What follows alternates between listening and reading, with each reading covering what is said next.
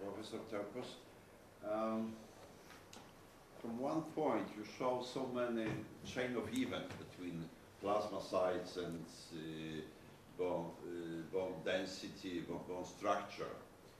You showed wonderful slides that shows those events. We could say that eradication of plasmacytes, plasmoblasts, with high-dose chemotherapy, standard chemotherapy, could, to a much extent, decrease this process of destruction of bone.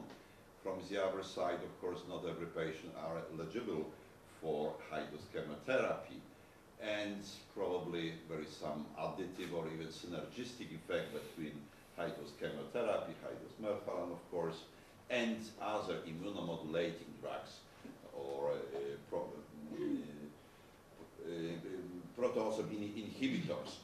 So I think to work in concert with different therapeutic attitude, you think it gives the better results than each of its modalities alone? First of all, I totally agree that when you manage to eradicate the tumor, because I've shown to you initially that the tumor itself binds to stromal cells, so at some extent it makes them produce what the tumor wants to produce, and probably the tumor cannot do it by itself, so it has to, let's say, to control the other cells and make them produce what the tumor wants. On the other hand, even the tumor itself produces so many molecules to enhance the osteoclast function. So yes, when we eradicate the disease, even with conventional chemotherapy, with high-dose melphalan, or whatever drug that we have, yes, with any effective therapy for multiple myeloma, we manage to reduce the bone destruction. Yes, the unique phenomenon with Velcade and possibly with carfilzomib, which is the next generation of proteasome inhibitor, is that these drugs also manage to enhance the osteoblast function. So we don't have only the stopping of the bone destruction, because you know very well, of course, that when you treat our patient, even if we have CR, we don't see the healing of the lesions. The lesions are there. But when we give bortezomib, now in some of our patients, we manage to see the healing of the lesion. And possibly with carfilzomib, which is the next generation, is probably better.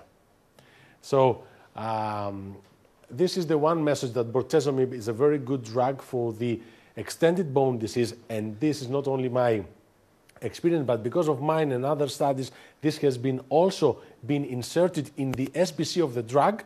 EMEA has put it that bortezomib is beneficial for the bone metabolism, and thus it is recommended for the extended bone disease patients, first of all. And the second important thing is that through to the biology, I wanted to let you all know that we discover new molecules that can be targeted by antibodies. And I can tell you from the phase 2 study in myeloma with anti-DKK1 target that Novartis has produced, the quality of the bone and the healing of the lesions, you see it within 3 to 6 months. It's fantastic. They have a study where anti-DKK1 was given together with zoledronic acid, with a bisphosphonate. So from the one hand, we have the reduction of osteoclast function with bisphosphonate, the enhancement of the osteoblast production with anti-DKK1 molecule, anti-DKOP1. You have the standard anti-myeloma therapy with any effective treatment, possibly bortezomib included. So you may see after 4 or 5 years the true healing of the lesions in these patients that till now we haven't had the experience. And even more, bortezomib is working on a resistance to STD patient. Yes, of course. So it could overcome this resistance, and we observed in several of our patients, and I think it's fascinating.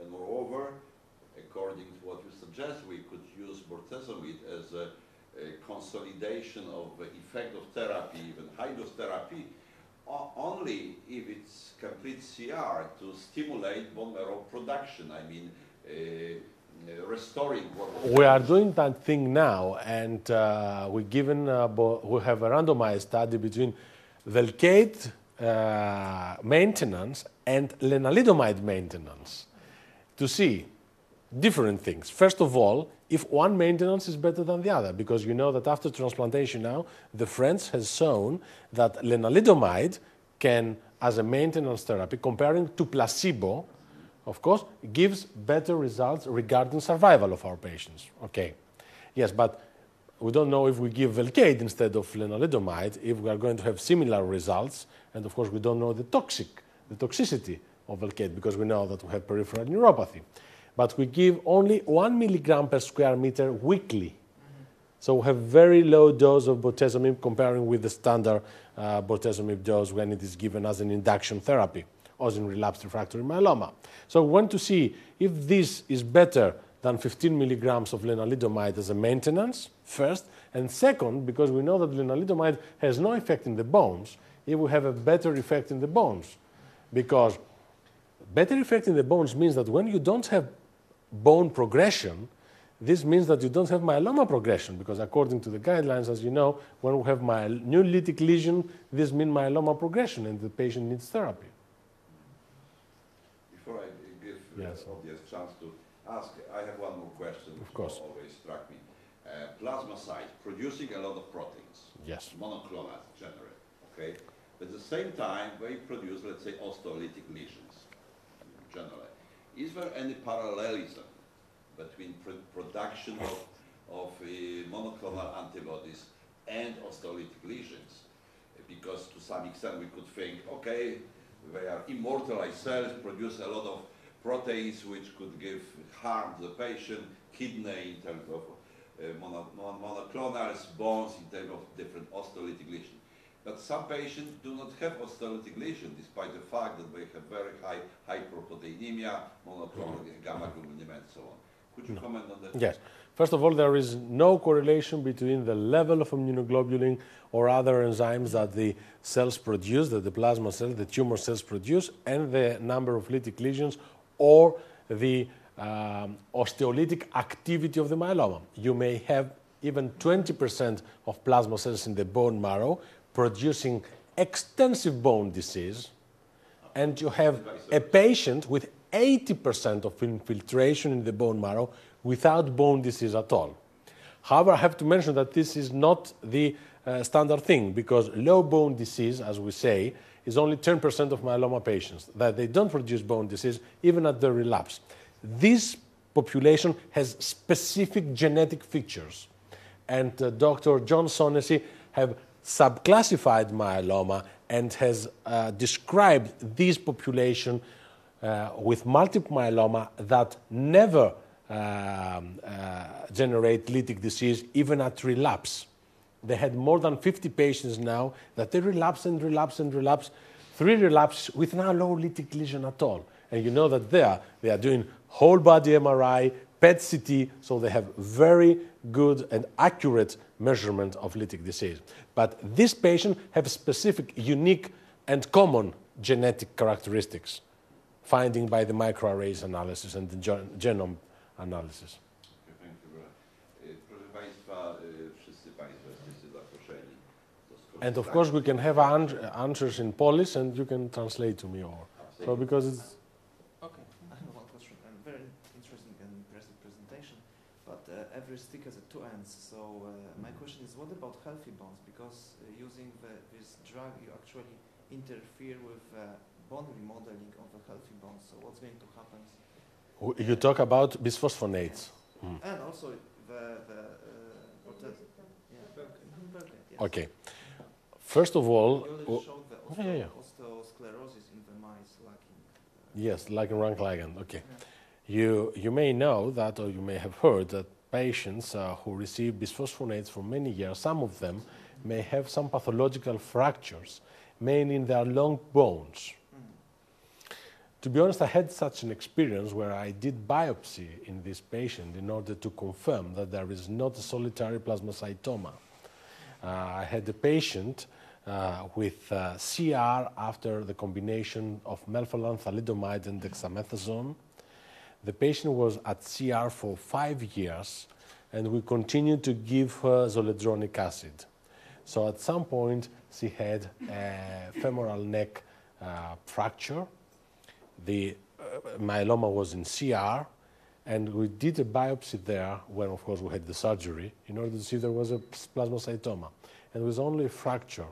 And it was something like necrotic features in the area where the pathologist suggested that possibly zoledronic acid had to do, and of course we know that there may be such pathological fracture from the continuous use of zoledronic acid. That is why last year from the European Myeloma Network we suggested that the zoledronic acid and other bisphosphonates have to be used for 2 years and then to stop if there is no active myeloma. For this one, which is not very often, but mainly because of the osteonecrosis of the jaw also, because this osteonecrosis of the jaw is something like that. But because the jaw is very near to the oral cavity and we can easily see it, it's easier to find it. But we have such problems, of course. But with bortezomib, okay, we don't say that bortezomib has to be given for the bone health. We say that bortezomib has to be given for the myeloma therapy. But for us, it is important that an anti-myeloma drug has also some anabolic effects on the bones, and you can appreciate that this is very important. We don't suggest that bortezomib, let's say, can be given, let's say, in postmenopausal osteoporosis. Okay, no. How about you told us about lenalidomide therapy, and do you have any data about new drug pomalidomide in the bones? No, because you know why the companies, even with carfilzomib, of course you can understand that I have made this proposal to them, but they're not so much interested before having the results, to spend money before having the results for having a license to the drug. When they have the license, then they tell you, do the study as an investigator-initiated study where they cannot give you any more money than the drug itself to give it to the patient, and then you can give all the other money for the tests and everything. So that's what they're doing. Even the same was done with the bortezomib. I've done the studies with no economical support from the company. Okay, and I have a question about recommendation, actual recommendation for using bisphosphonates. Okay. And I know that it's for 2 years. 2 years, and Yeah. after 2 years. After 2 years, if the patient is in plateau phase or in remission, then we don't give bisphosphonates. If at all. If the patient relapses again, then we give bisphosphonates. During bisphosphonate, let's say before starting bisphosphonate treatment, all patients have to have a good oral examination by a dentist and to, let's say, to fix all the oral cavity problems. And if during bisphosphonates they need an extraction, then we suggest that we have to stop for 2 months if it's possible, because sometimes it's not possible to wait for 2 months, and definitely to have antibiotic coverage. Because there are papers showing that if you have antibiotic coverage, you reduce the incidence of ONJ, or the risk for ONJ, osteonecrosis of the jaw. How many patients in your practice you have with ONJ? You have a lot of patients. A lot. I sent... Not so seems a lot, to be Probably has to do with 2 factors. One is the oral hygiene of the population, probably is better in Poland. Second is genetic factors. Okay. And for this reason, I had DNA from 21 of these patients, so you can... well, we have not only 21, but I had DNA from these 21 patients, and I've sent it to Spain because I don't know if you have seen a paper in Blood about specific polymorphisms that correlate with the ONJ development in order to see if this specific polymorphism of the Spanish population that correlates with higher incidence of ONJ is the same with the Greek population.